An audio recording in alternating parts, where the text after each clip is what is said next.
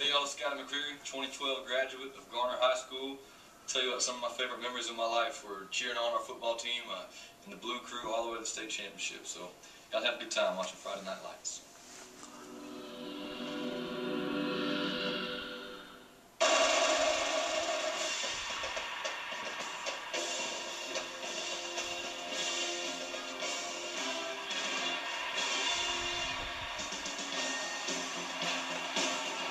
With the dawning of autumn, teams across the Tar Heel State are prepared to celebrate memories of seasons gone by.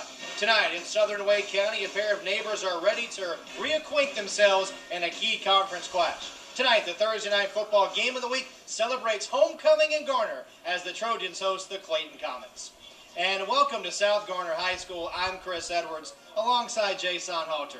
Delighted to have you with us. Jay, will start with Clayton. For the Comets, off to their best start in more than a decade, thanks to an offense that can score points in a hurry. Coach Hunter Jenks has so much confidence in them because the offensive line can protect up front. He's got weapons on the outside, but also excellent quarterback play. Their whole offense has really been clicking, but they've got a great balance as well. How about their great wide receivers? One of them is Devin Carter. Jay has already doubled his output from last year. 57 catches this year, 15 scores, and he's just a junior. Still so much opportunity to improve, but he's improved so much in his career so far. His output has been outstanding. The #1 option on the outside. He's got really good moves off the line of scrimmage, a big catching radius, and a lot of speed to burn. All right, now for Garner, the Trojans have been dominant for more than 3 decades. And another year, more dominance from Garner. They run the ball well, Jay, and they have got a swarming defense. Doesn't it always seem like they're just always right in the thick of things? They've got stud players, and this year's no difference. They lean on that ground attack, that offensive line up front, that defense. They're fast and they're physical. How about Eaddy, the featured back in the I formation?